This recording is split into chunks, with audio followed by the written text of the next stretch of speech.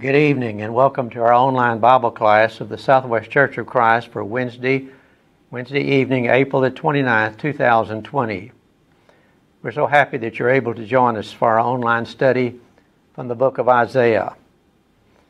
It appears our prayers have been answered and that we'll be able to assemble once again together in the church building this Sunday morning, May the 3rd, for our worship service. I'll have more to say about that in just a moment. There are a number of people we need to continue to remember in our prayers who have medical problems or other challenges in their lives at this particular time. Joe Wallace's nephew and his wife Justin and Sydney Wallace lost their baby boy, Dakin, Saturday morning. He had been in ICU in Fort Worth since his birth 2 weeks ago. They have a very difficult time and are struggling. Prayers and cards would certainly be appreciated at this time for them and their sister, Tegan. Everett Clare, the father of Elaine Hopkins, has tested positive for COVID-19. So they have moved him to a different room at West Oaks Rehab. His room is now 207B. Please keep him in your prayers as he's very weak at this particular time. Caroline Little is out of quarantine at Ledgestone and is back at her assisted living apartment with John. If all goes well, she and John will be able to stay in their apartment and will not have to go to the memory care area. Concerning face masks, Lee Stewart has made a number of masks for our members. I have some in the office there will be some in the office this Thursday and Friday, and we will have some available Sunday morning for those who will need them for worship service.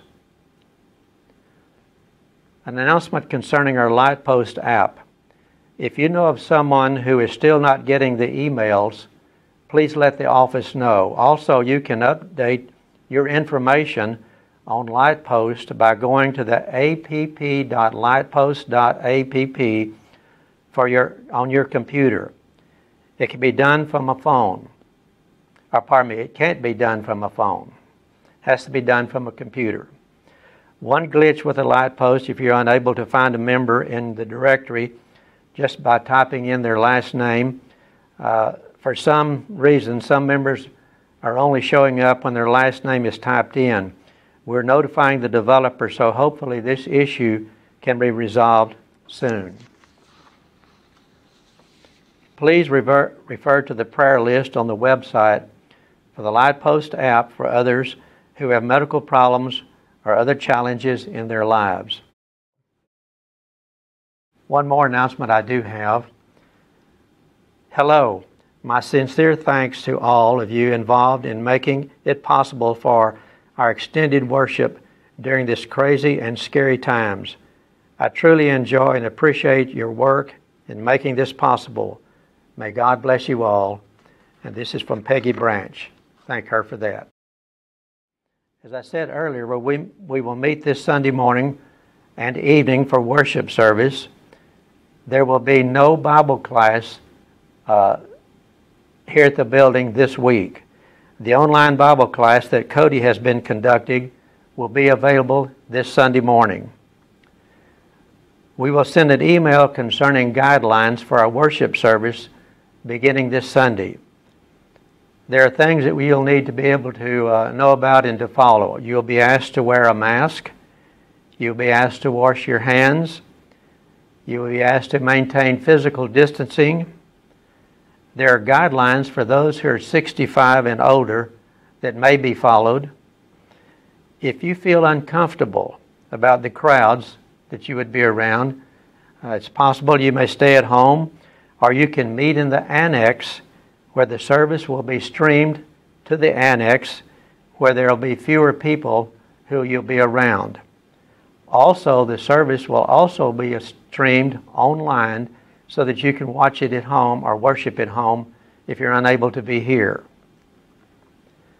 Remember, the church office will be open on Thursday and Friday from 10 a.m. to noon for those who need communion supplies or wish to leave their contribution if you're not going to be here.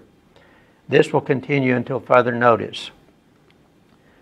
If you have any needs, please let the elders know, or please contact the church office. Well, we miss each of you, and hopefully we'll be able to see all of you this Sunday morning, although we realize some of you will not be able to be with us at that time, but we certainly have missed all of you and look forward to being together once again. Now, would you please open your Bibles to the book of Isaiah and be prepared to follow Brother Lloyd as he directs us in our study in the book of Isaiah. Would you bow with me in prayer? Our holy and righteous Father in heaven, we give thanks unto Thee for all the many blessings in life that You've so richly blessed us with. Father, we're so thankful unto Thee for Your love, Your mercy, for Your long-suffering, and for Your greatest expression of love ever, the sacrifice of the only begotten Son, Jesus the Christ, who suffered and died upon that cross of Calvary for our sins. And we're thankful, Father, for the blood of Christ and the power in His blood to cleanse us from all our sins. Father, we pray that You be with Brother Lloyd as he directs us in our study this evening of the book of Isaiah. We pray that he's organized his thoughts, that we'll be able to understand the things that he presents and will help us to understand the book of Isaiah much better.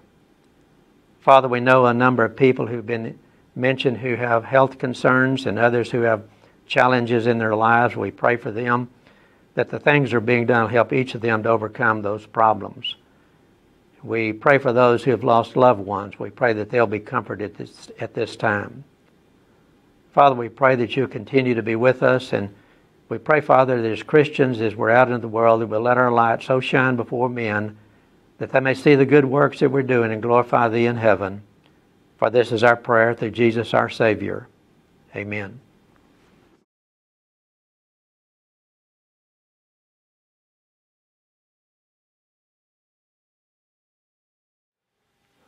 Welcome back to our study of the book of Isaiah. As I have said before, we are jumping around the book some in an effort to get through it, but hopefully covering it in such a way that it will help make sense of the whole as you read it for yourself. In a class I teach here at the school on counseling, I emphasize to students that many of the problems we face in life are problems of living. What I mean by that is to separate problems of living from problems like medical, physical ailments like cancer or COVID-19, things of that nature, the flu. Those are conditions, but many of the real serious problems we face are, if I may say, spiritual in nature. One man said, "Once you become aware that the main business that you are here for is to know God, most of life's problems fall into place of their own accord." I first read that several decades ago, and I still think it's true. If we come to terms with the fact that our main business for being here, for existing, is to know God and to glorify Him, other things seem to fall into place. When we fail to recognize that our primary purpose is to glorify God, that's when the problems many times start surfacing. Israel of old was no different. Israel as a nation, if not all of their political and social problems were rooted in their ignorance of the nature and the identity of God. Isaiah went a long way toward helping them to understand the God who created them and nurtured them as much as they would let Him throughout their national history. So our lesson today brings us to Isaiah chapters 40 through 48, which I think of as Isaiah's theology lesson for the nation of Israel, especially for Judah. Isaiah 40 through 48. Let me illustrate before we get into the meat of this lesson. Let me ask you two questions. First of all, to what extent do you believe an individual's behavior would be altered if they believed that what they did escaped God's notice? if whatever you did escaped the notice of God, do you think that would affect the way you behave, the way you live your life? The second question is the flip side of that, and it is, to what extent do you think an individual's behavior or your behavior would be altered if you believed nothing you did escaped God's notice? Look at Isaiah chapter 40. I want to encourage you to have your Bibles open, because there are a number of passages in this section of Scripture that I want us to look at. And I think if you read the words as I read them along out loud, it might be more beneficial. It might have a greater impact on your thinking. Isaiah 40, beginning in verse 27. Why do you say, O Jacob, and assert, O Israel, my way is hidden from the Lord, and the justice due me escaped the notice of my God? What does that imply about their belief in the nature and the identity of God? How do you suppose it affected? Well, we don't have to suppose, do we? All we have to do is read the Old Testament to see how it affected the way they lived. One other thing before we launch into Isaiah 40 through 48 is this. What God chooses to reveal about himself in these chapters of Isaiah's prophecy are not arbitrary. It is provoked by the condition of the time. Now, we've not taken a look at the preceding chapters. If I may suggest going back to our last lesson from chapters 13 through 23, that was a series of judgments or oracles of God against the nations, Jerusalem included. But you could extend this idea of God's judgment against the nations and against his own people all the way up to chapter 39. So 13 through 39 could be seen as a section on God's judgment against them. The emphasis in 13 through 23, of course, would be on the oracles and the judgments of God against these various nations. The latter part of that section of Scripture, we find a number of woes, W-O-E, God pronouncing woes against various groups. So toward the end of that section, 13 through 39, we find in chapters 36 through 39 some historical information. There was a man named Rabshakeh who had launched a number of verbal missiles over the walls of Jerusalem in an effort to intimidate Judah and her king. One of the many lines of reasoning he used appeals to the impotence of the other gods of the nations to help them in a time of trouble. So now, let me put this in historical perspective as well. There are three major crises that the book of Isaiah addresses or spans. The first crisis is the connection between Syria and Judah in their efforts against, Syria and Israel joining hands in their efforts against Judah. The second crisis that we find in the book of Isaiah is Assyria raising up in power and then finally destroying Israel and taking them off into captivity and destruction. And then the third major crisis in the book, or addressed in the book, is the rise of the Babylonian Empire and God's use of them in his destruction of the temple and the people of Judah.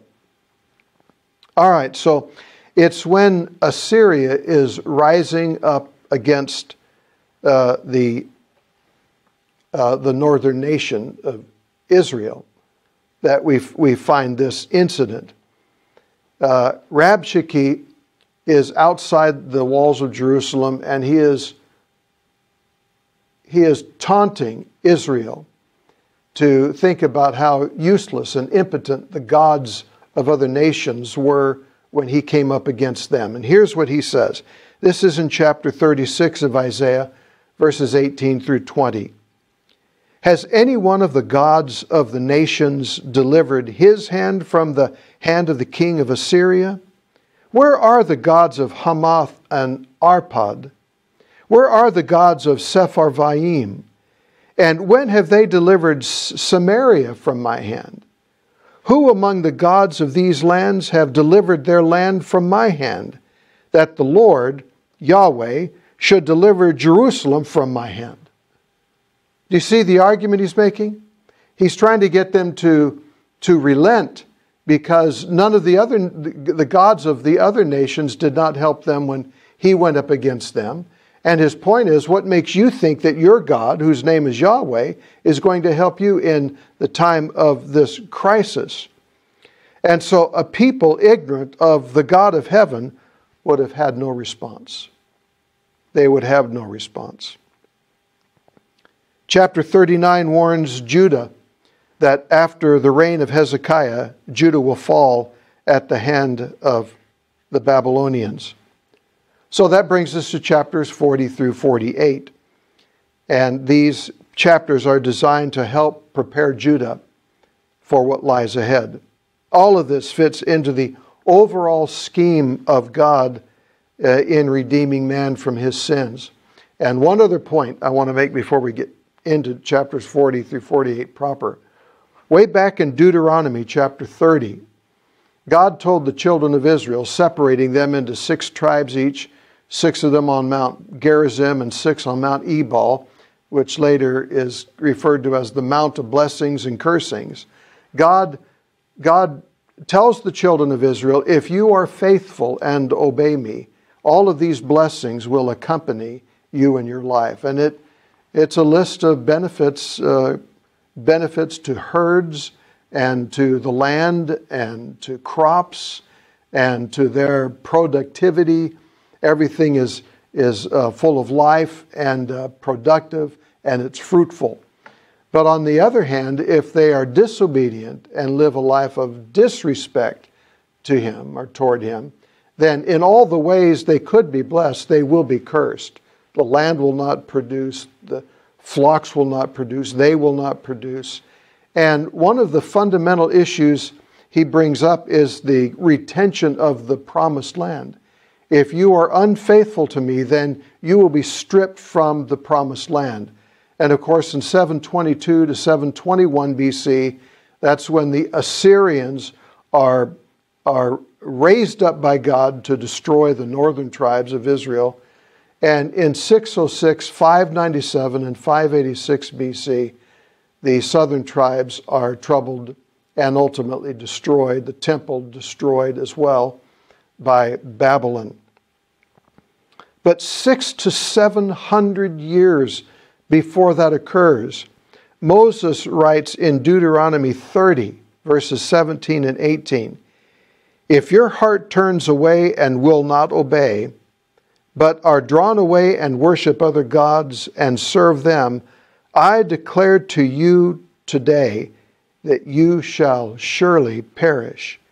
You shall not prolong your days in the land where you are crossing the Jordan to enter and possess it.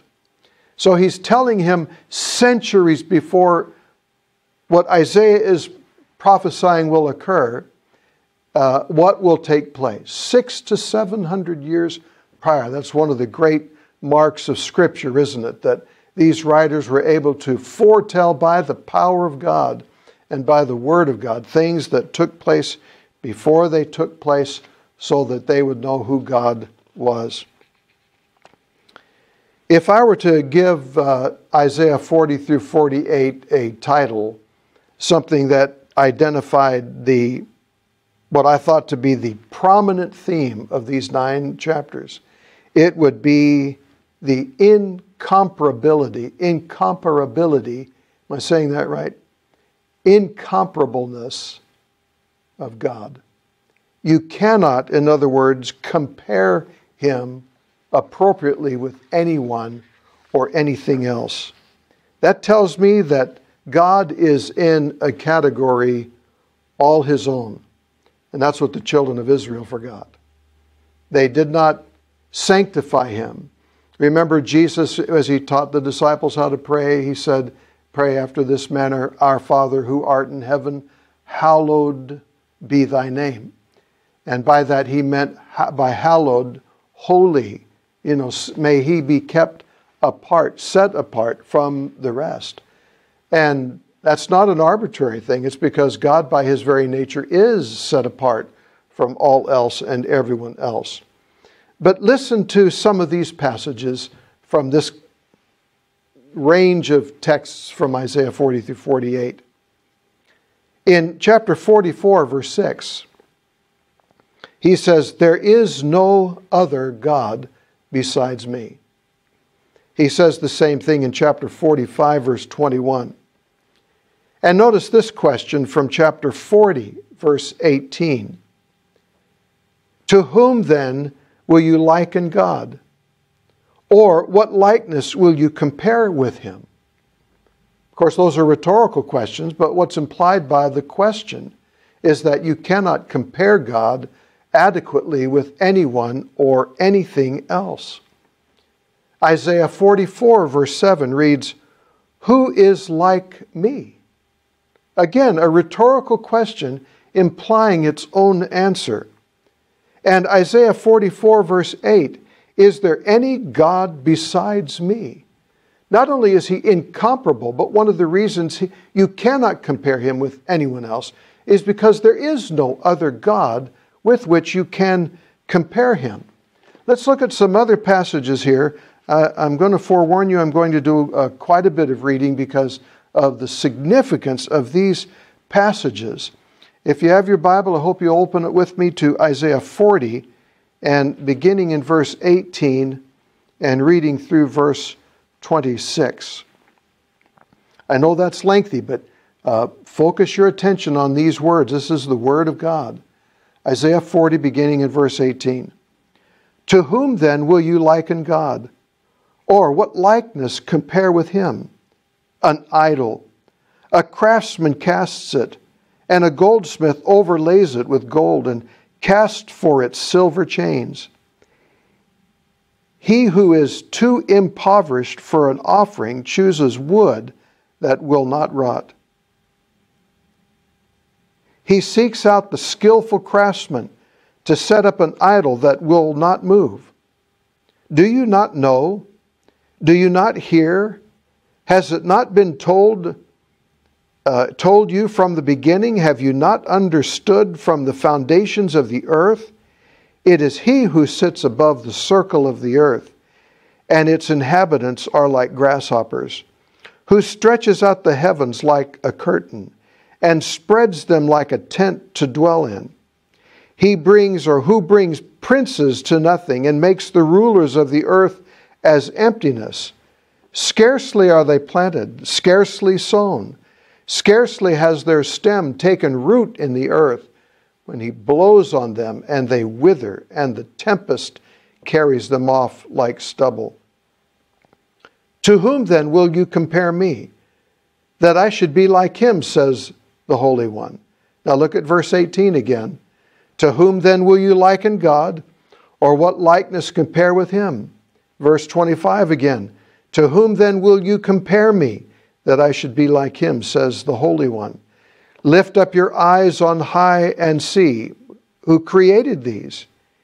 He who brings out their host by number, calling them all by name, by the greatness of his might, and because he is strong in power, not one is missing. So by emphasis, the author, Isaiah here, is asking us rhetorically to compare God with whoever we like and ask if there is any comparison to be drawn. And of course, the point is God is incomparable. You cannot, that's what N-I-N means, not comparable. He's not comparable with anyone or anything else. That's something we all need to hold fast to. Look at Isaiah chapter 44, if you will, verses 6 through 8. Isaiah 44, verses 6 through 8. Thus says the Lord, the King of Israel, and his Redeemer, the Lord of hosts.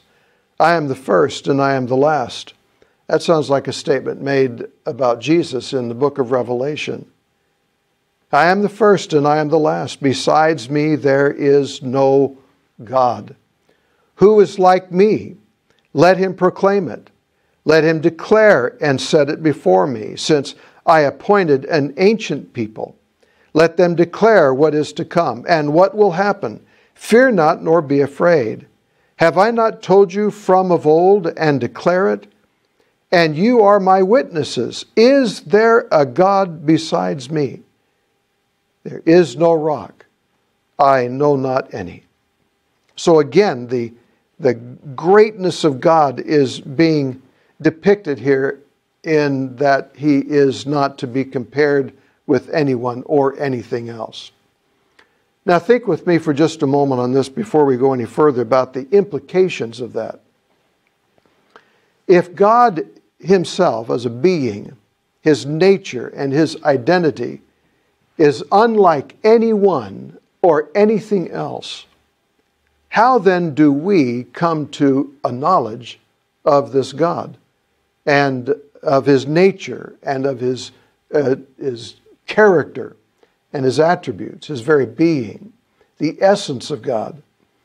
I would like to submit to you that outside of the few things that we can know about God from nature, as stated in Psalm 19:1 and Romans 1 verse 20, Acts 14 even includes the seasons. God has not left himself without witness by virtue of the seasons.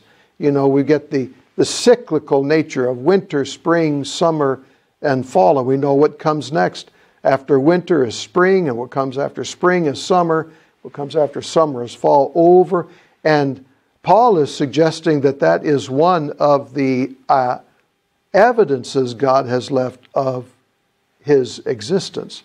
So, but aside from that, the amazing character and qualities of God can, I think, only be known by him, made known by him and through his word. You and I think, are utterly dependent on God for telling us who he is and what he's like. And so that's why, with both ears open and mouth shut, we should be reading and poring over the pages of Scripture, hopefully like we are to some degree in our lesson today, to get to know who God is. That is precisely the problem of Israel and Judah in the days of Isaiah. They forgot who God was. I think that is the significance. Think of the significance of the incomparableness of God where the politics of Judah were concerned.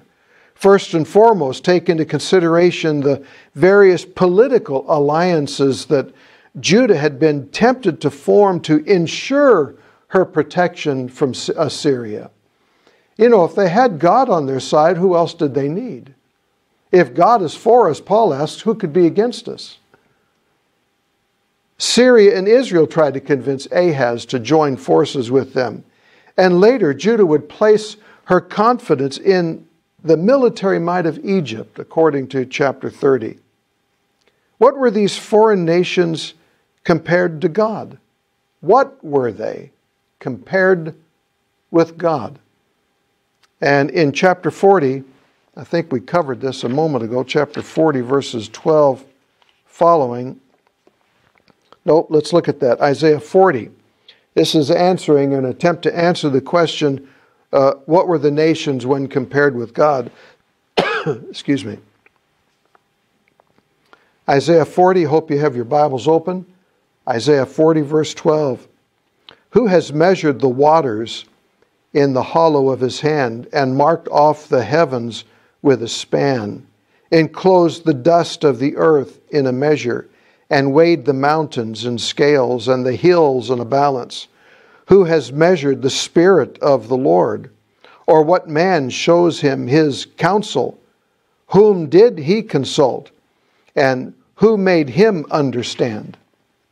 Who taught him the path of justice, and taught him knowledge, and showed him the way of understanding? Behold, the nations are like a drop from a bucket, and are accounted as the dust on the scales. Behold, he takes up the coastlands like fine dust. Lebanon would not suffice for fuel, nor are its beasts enough for burnt offering. All the nations are as nothing before him. They are accounted by him as less than nothing and emptiness.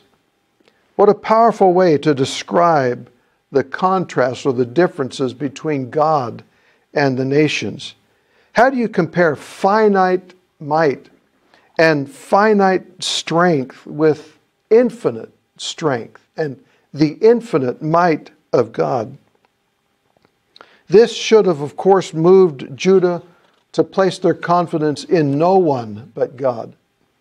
Years ago, I remember getting a sheet of paper out and drawing a line down the middle of that page, and I put on the left column things we should not place our confidence in, and in the right column I put as a heading things in which we should place our confidence.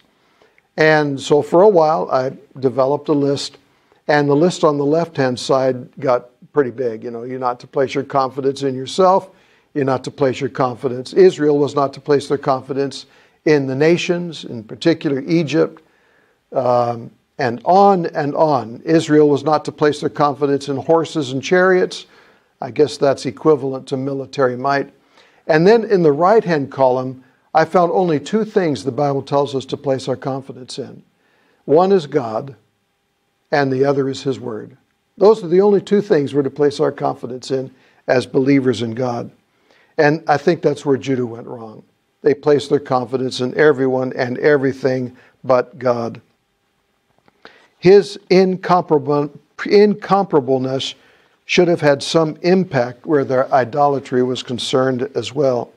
Let me bring up one other point here, and then we're going to close, and I'll pick this up, Lord willing, next week. If Judah had kept in mind what they had been taught through Moses in the law, what sense would it have made for them to follow other gods? After identifying himself as the one who would deliver the children of Israel from Egyptian bondage, back in the book of Exodus, listen to verse 3. You shall have no other gods before me. The children of Israel were violating the first, if it is the first in importance, they were violating the very first of the laws, the 10 Commandments, the 10 words given by God through Moses in Exodus 20. I encourage you to read Exodus 20, verses 4 through 6, as God emphasizes the significance of that. So this being the case, what sense did it make for Judah to clamor after the so-called gods? The insulting thing is that they were no gods at all. You know, Paul even emphasizes in 1 Corinthians that we know that no idol is anything in the world, and that there is no God but one. Let me read one other passage, and then I want to assign you a text that's rather lengthy, but I think you'll appreciate the ramifications and the significance of it on your own. Let's look at Isaiah 42. Isaiah 42, beginning in verse 14 and reading through verse 17. Again, if you have your Bibles, I encourage you to follow along. Isaiah 42, beginning in verse 14. For a long time I have held my peace. I have kept still and restrained myself. Now I will cry out like a woman in labor. I will gasp and pant. I will lay waste mountains and hills and dry up all their vegetation. I will turn the rivers into islands and dry up the pools. And I will lead the blind in a way that they do not know. In paths that they have not known, I will guide them. I will turn the darkness before them into light, the rough places into level ground. These are the things I do, and I do not forsake them. They are turned back and utterly put to shame, who trust in carved idols, who say to metal images, you are our gods. And of course, Israel said that to their shame. Now, the passage I want to leave you with And you don't want to miss reading this because it is really a profound passage like the ones we've already covered. But let me encourage you to read Isaiah 44, verses 9 through 20. Read it out loud. And if you're with someone, read it together. Because in it, Isaiah depicts the folly of idolatry, of how a man takes a piece of wood, and with a bit of it, he makes a fire to cook his food, and with some of it, he forms an idol that stands up something like a man, and then he worships it. Worships the object of his very hands. How like or unlike God was that idol? What sense did it make to trust in non-entities? Of course, to them, they were real, I guess, in their hearts. But these were things that did not exist. If Paul is right, and you and I know he is, and no idol is anything in the world, and that there is no God but one, what sense did it make to trust in these idols? I'll see you next week.